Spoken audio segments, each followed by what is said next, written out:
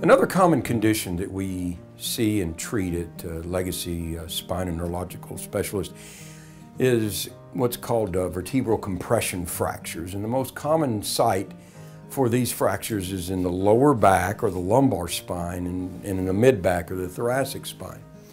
And these fractures are typically seen in osteoporotic individuals, so usually it's in the older population, and they take a trivial fall or sneeze, bend over, feel a pop, and acute severe pain strikes them. The degree of compression can be anywhere from just a minimal amount of compression of the vertebra or the vertebral bodies to a massive amount. So it can be 5–10% up to 99%. So these fractures can be very painful or minimally painful. And the only ones we're going to get involved with really in treatment are those that have persistent pain despite conservative care.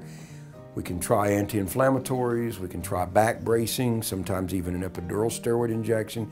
But if the pain is severe and refractory to these mild conservative measures, we have a wonderful treatment option that is almost an instantaneous, usually is an instantaneous resolution of the pain.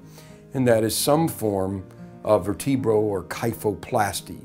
And basically that means a cementing of the fracture to stabilize it internally. It's through a tiny incision, so it's a minimally invasive procedure. And here we blow up a balloon and then inject cement into the cavity of that balloon. And on the diagram we see, on the left here, we see a needle going in through the pedicle. This again is a patient lying on their stomach. This is an outpatient procedure. Typically takes about an hour or less to do under the x-ray machine, often either awakened and sedated or put to sleep for a short period of time.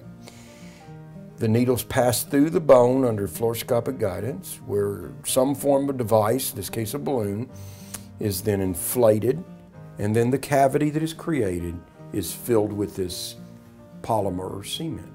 The needle's then removed, and in the vast majority of patients, instantaneous pain relief is achieved.